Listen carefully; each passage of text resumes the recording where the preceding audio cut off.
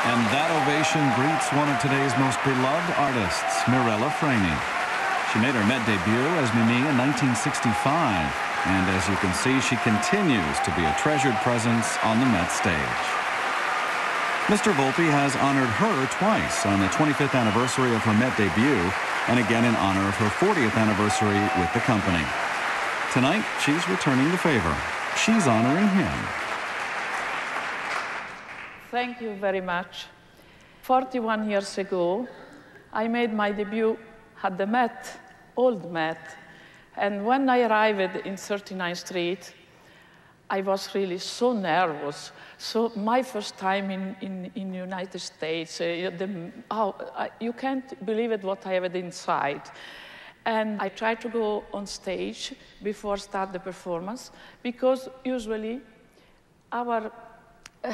we need, our Italian is a tradition to try to find the bent nail, chiodo in Italian. And because this is good luck for us. I was looking in every part like Mimi to find something, and suddenly a man stood in front of me. He says, "Are you looking for this?" He said, "Voila, the bent nail for you." And I looked at it and said, "No, I never saw this man."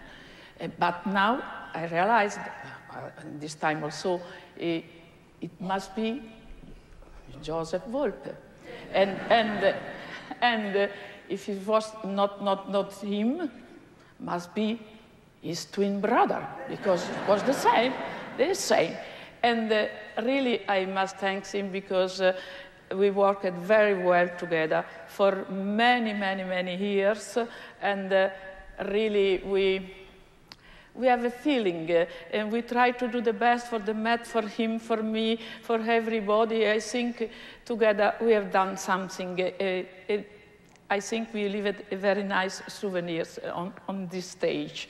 And Joe, what I must say it again, I am very close to you. For me, it's really a privilege. I am very joy is a big joy for me to be here to celebrate with you and Jean. Now, I want, with Puccini, to say to you something and to give you something.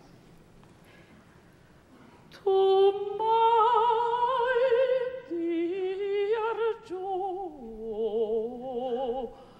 from Mirella. Voila, the bent nail for you. It's bigger than mine, yes, but with all my heart, everything, I wish for you everything really in the best way. And for your really long career you have it, I love you, everybody. Thank you. Mirella Freni, in an affectionate tribute to her friend and colleague, Joseph Volpe.